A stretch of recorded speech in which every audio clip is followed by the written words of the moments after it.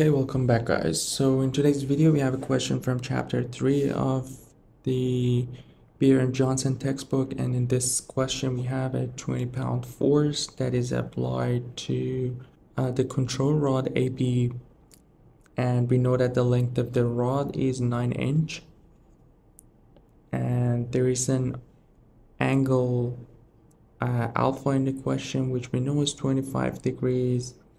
And we need to determine the moment of the force about point B by resolving the force into horizontal and vertical components.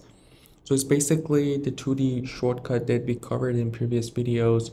We're going to use that. I'm going to put the link in the description below. Feel free to check it out if you want to refresh your mind about that shortcut. Before we start with the free body diagram, please make sure to subscribe to the channel and share this content with your friends. It's going to help to grow the channel faster, and let's get started. So we have the rod AB, if you want to show it like that in here, that is pinned at point B. We have a force of 20 pound in here, which we know is making 25 degrees here, and this angle will be 65 degrees.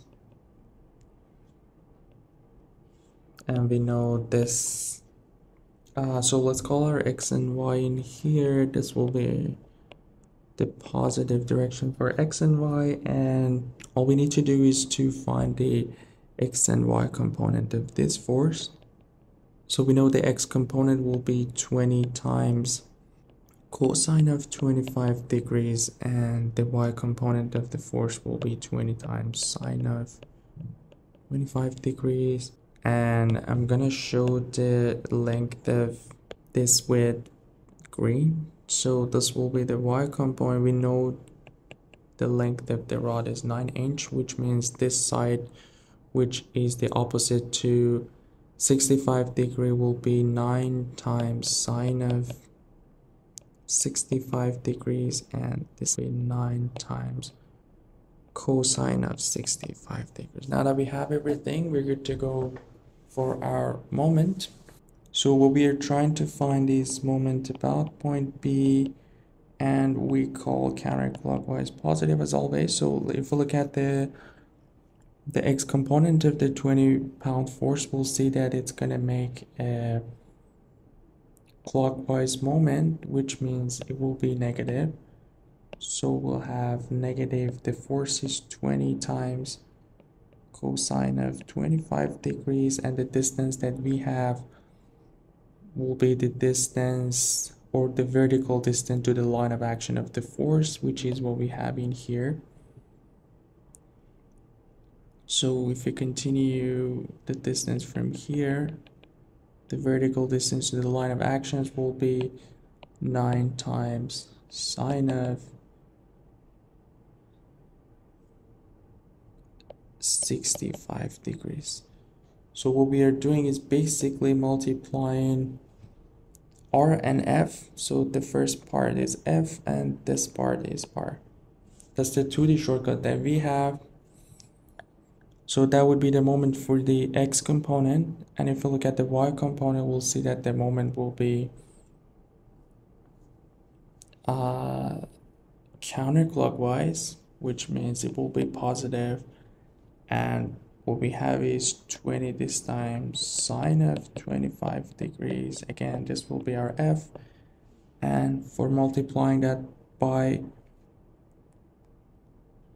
R, or distance vector, again this will be the line of action of the force, and this distance, which is 9 times cosine of 65, will be the vertical distance for this force. And all we need to do is just to simply multiply these two and add that to the second part, and if we do that, we get, for the first part, minus 147.85, and the second part will have 32.50, And since all the dimensions are based on inch and pound, the moment will be minus 115.7 pound inch.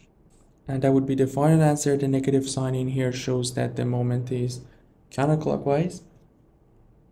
And that would be the final answer for this question. So basically for these 2D questions, all we need to do is to find the forces in X and Y direction, and after that it's easy enough to find the vertical distance. And that would be the strategy to go for these kind of questions. Please make sure to subscribe to the channel and let me know if you have any specific problem in your mind, then we can cover it in the next videos. And you guys have a good one. I'll see you in the next one.